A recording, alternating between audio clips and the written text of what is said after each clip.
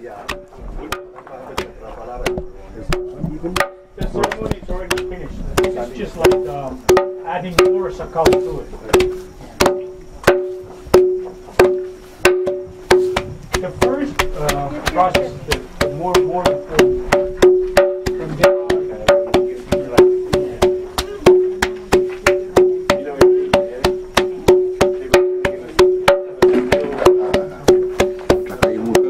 rising from the vast Pacific Ocean are the ancient and mysterious islands now known as the Federated States of Micronesia.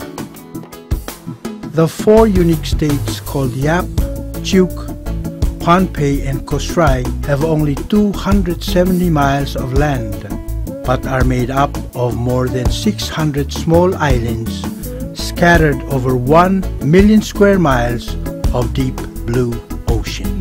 Each of its four states is centered around one or more main volcanic high islands that were formed over 9 million years ago, including numerous outlying atolls. These giants in the sea are like icebergs, with only the tops of their mighty structures breaking the surface of the water.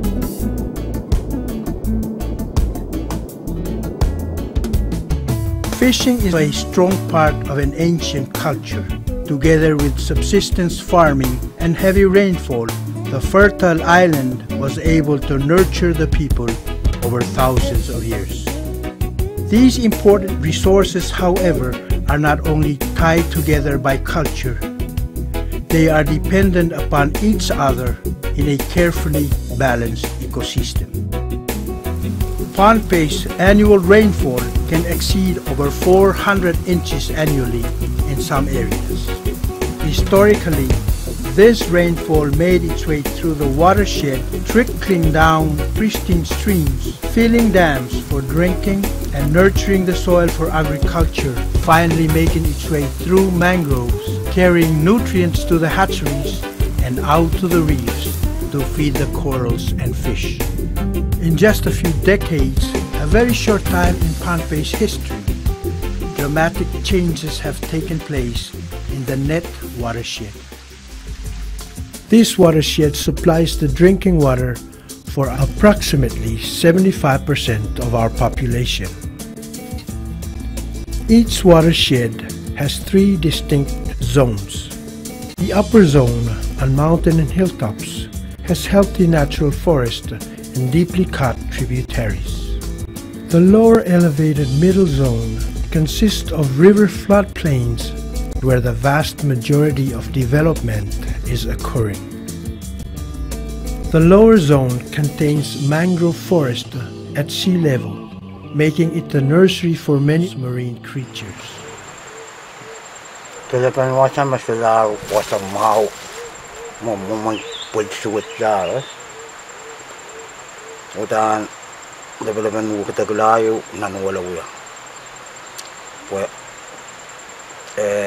Mas nan wala wasat water mas water no se mat. He was saying that back in about 20 years ago, the forest was still intact and the water quality was really perfect. And but these days it's easy to just stay on the lowland, and you can just look at the up in the forest, and you can easily tell the clearings on each sides of the forest. Well, before here it's just natural. It's all big trees and it's still intact. But the farmers do they cut down trees and then plant the plant they call sakao, which is this one. In recent history, the consumption of sakao has exploded as new, faster ways of manufacturing sakao have evolved.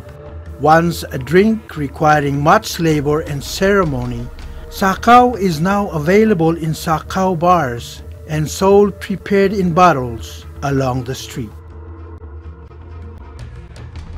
The sakao, the plant, is our #1 source of income. So when it comes in scaling, it's much heavier than those ones they plant in the lowlands. But what we know is that the sakaos that were planted up in the watershed is much heavier, but the taste is not better than those ones we plant at the lowlands. As the farmers move higher into the watershed, they clear large patches of forest to plant the sakao. This clearing creates highly increased erosion, which leaches into the watershed, and the effects compound. Before, we don't experience a lot of erosions, but these days we've been facing a lot of erosions around this island because due to the upland forest clearings. They've been cutting down the big trees that holds the soil. Well, that's, I don't know, to me it's like common sense. Planting up in our watershed, disturbing the dirt in our watershed, removing the trees, then we'll have more mud or more turbidity at the plants. Erosion causes rivers and streams to change and creates even more erosion. All this sediment washes down to where drinking water is collected, damaging expensive equipment and requiring more treatment. Clearing upland watershed areas are part of the problem, but there are many contributors and many destructive results. There are a lot of contributions on the reef, not only from the sakao. Yeah, it's true that pure planting or doing the deforestation caused a problem in the river and end up on the reef. And a lot of contribution, for example, landfill, dredging, those are kind of things that contribute the sediments past the reef tile. It's really beginning to tell us some of the impacts forest clearing is having on our reefs, having on our mangroves, just smothering the corals and really degrading the sea life and our fisheries in general. Also an important part of the local culture, pigs are highly prized and are very important as part of the funeral process. Like sakao, piggeries are built along the water's edge, but they have a different effect. By looking at the water quality result, we believe that the community is the really main factor of the contaminating the waters, because all the improper pig pens and improper territories along the way, that causing all the contamination in the water. The pigs here produce a lot of fecal material. They wash the fecal material into the rivers. Pigs are very much known to help spread a disease called leptospirosis. We do believe it contributes to water pollution, both fresh water and marine. We get a lot of our foods from the marine, the mangrove areas like crabs and all that. And so in the year 2000 we had a cholera outbreak here in Pohnpei, which we believe is partly due to water contamination. In addition to the health effects, piggeries can have serious environmental and economic impacts. Fecal material from pigs is like clay. It is thick, it is hard, it does not break down easy. And whether it goes into a sewer, into a waste treatment plant, or whether it goes into our mangrove forest at the edge of the river, ocean, it causes the same problem. It clogs it up. All of these issues combined are creating an alarming situation. A lot of contamination, a lot of deforestation happening in the forest through to sakao planting, which is a major cash crop on the island. So it's imperative at this stage to make sure that we do a good job in protecting that forest, to protect quality of water, quality of life for all Pohnpeians. There is no doubt that there are changes taking place in our environment, but are they natural?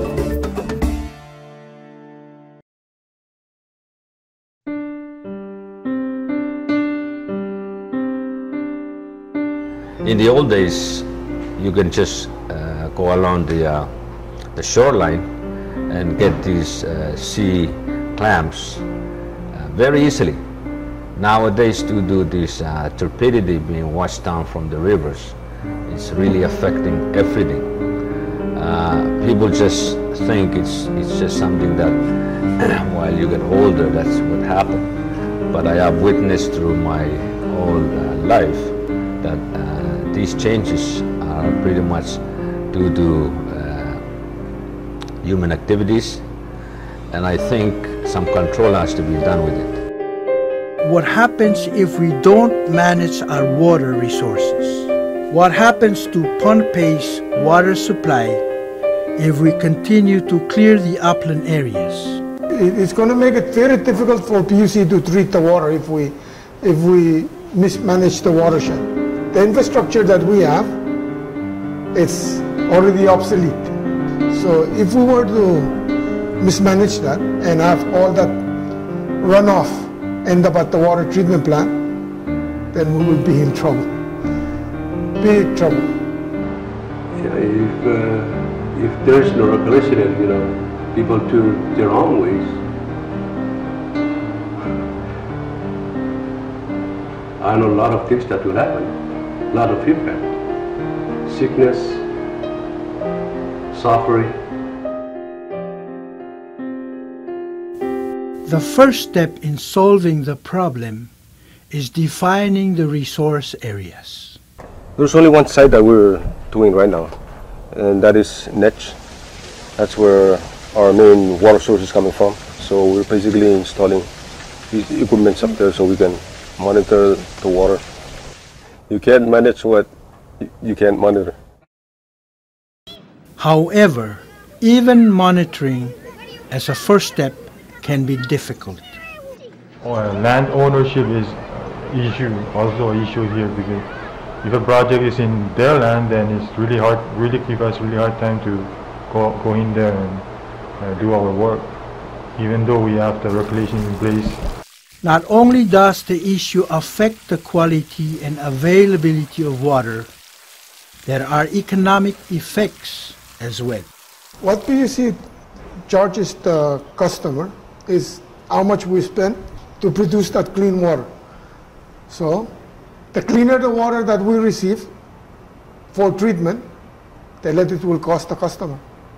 At the current rates, PUC supplies approximately 1,000 gallons of water for $1.80. This means a 55-gallon drum of drinking water only costs about 10 cents. To illustrate, one bottle of water at the store costs 50 cents. For the same 50 cents, PUC provides the equivalent of 270 bottles of clean drinking water.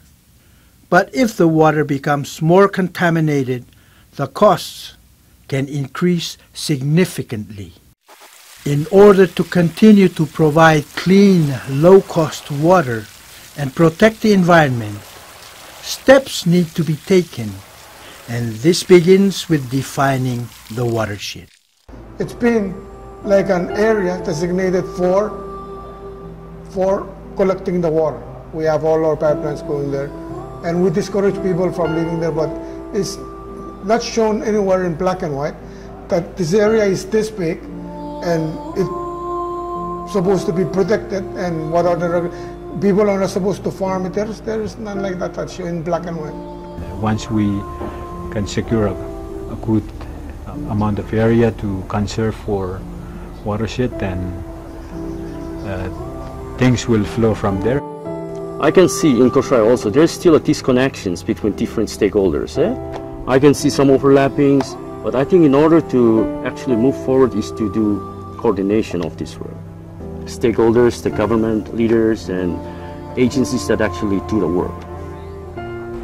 In terms of financially, it will take quite a lot of resources to handle this, but the cheapest way to do this is very much educate the people and explain clearly on what they're doing and now what's the effect if they don't do it. One thing would be people to be increased awareness on the issue, and so really after that understanding, work together on best practices and methodologies to prevent further degradation of the forest. Because we can see now that although we have a lot of water, it rains almost every day, but we don't know how to control that. It's still a problem that we're all facing today. There was one time, beginning of this year, it was only few months for sunny, and then we realized that that's the time we all noticed that we were running out of water.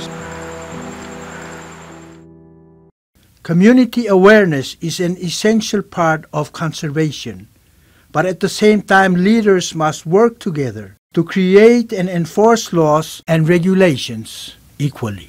Some commitment has to be made at the political level. This commitment is missing. We require, every,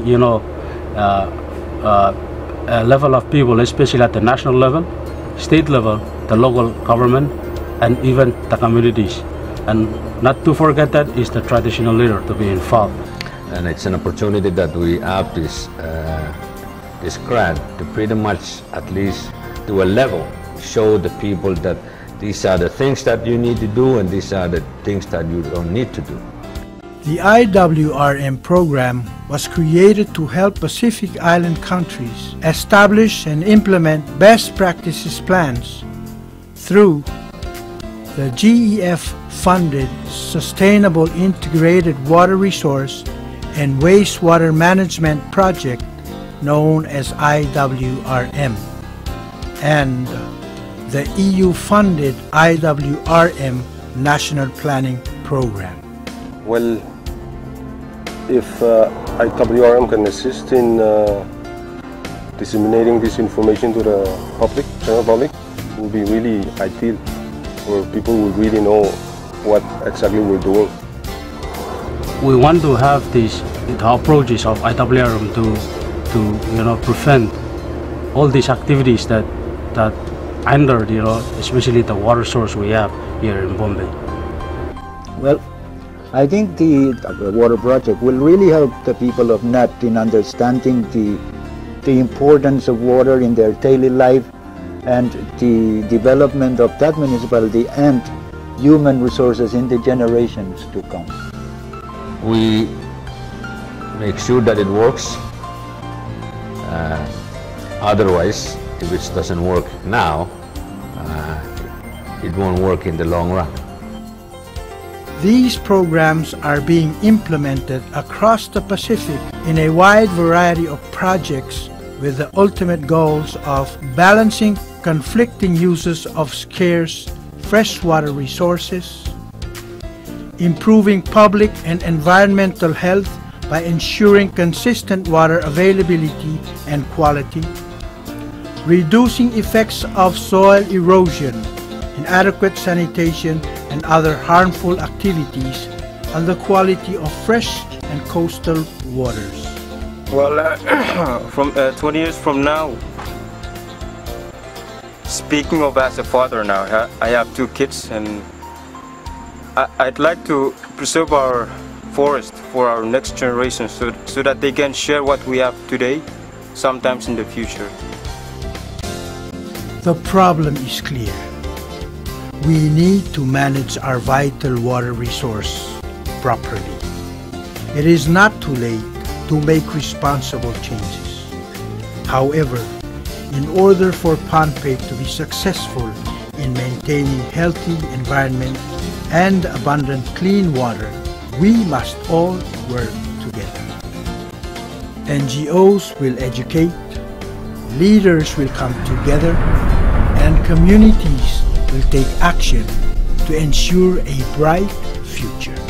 Directly and indirectly, you can say all of Pohnpei will benefit. Everybody benefits from clean water. Everyone gets the benefit of clean water, that's for sure. When people talk about water,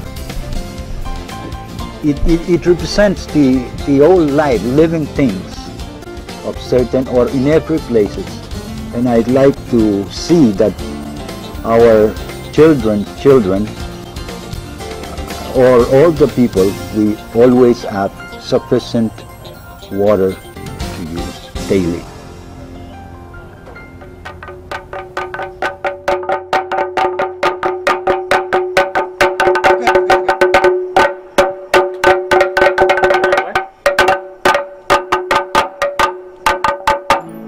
Dame kichapilan which me pa kasaleda ne chan sitting murka.